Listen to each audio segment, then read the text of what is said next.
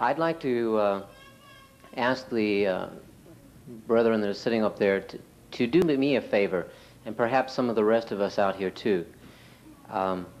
Would you mind summarizing, for the sake of some who might not have been able to be here up to this point, summarize the 1888 message in terms of what the gospel wants to do, what the gospel can do in the life of an individual? In just, I know that's oversimplification, but I think it would help some to be able to focus this in our minds. All right. It's not an easy question, so I'm not making any comments. Perhaps you all three would like to have a part in this. This will be a short answer.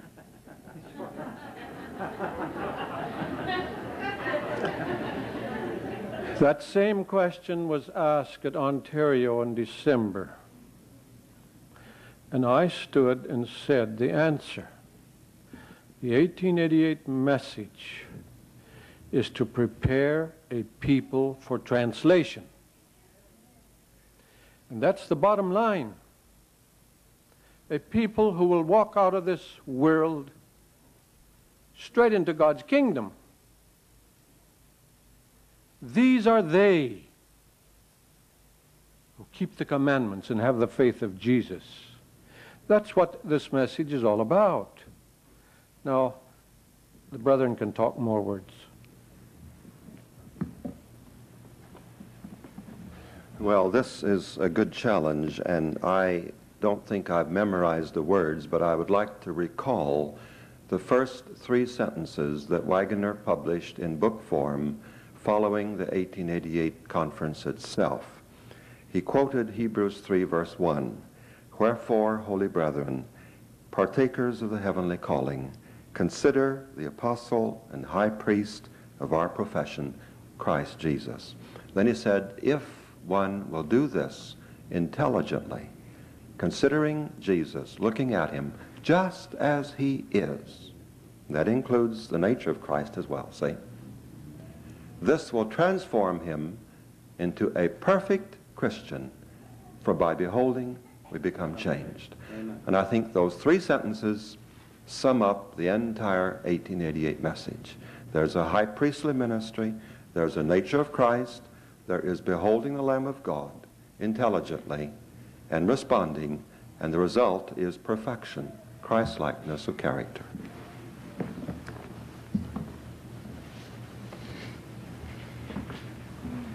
I'm going to read from 2 Corinthians chapter 3, verse 17 and 18.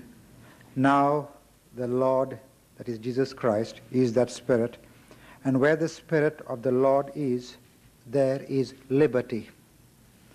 But we all, with open face, beholding as in a glass, I think you say glass here, the glory of the Lord, are changed into the same image from glory to glory, even as by the Spirit of the Lord. I think that the big question that has to be answered in the great controversy is, can God produce a people who love their Savior even more than themselves? Can God expose you to Satan and to the world and say, here are my people. You can test them, you can try them, you can persecute them, you can starve them, you can't kill them, and see if they will turn their backs to you.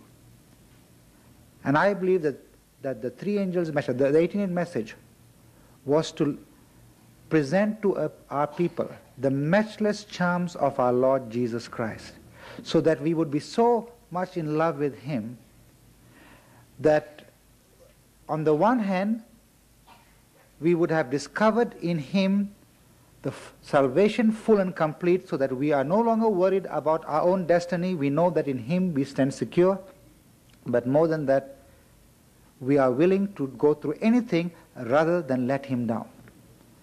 And I believe that God is going to produce a people in these last days who will say with the Apostle Paul, who will say with Moses, as he said, blot me out from the book of life, but forgive them. I would be accursed that my people may be saved. Can God produce a people who are concerned about others more than themselves?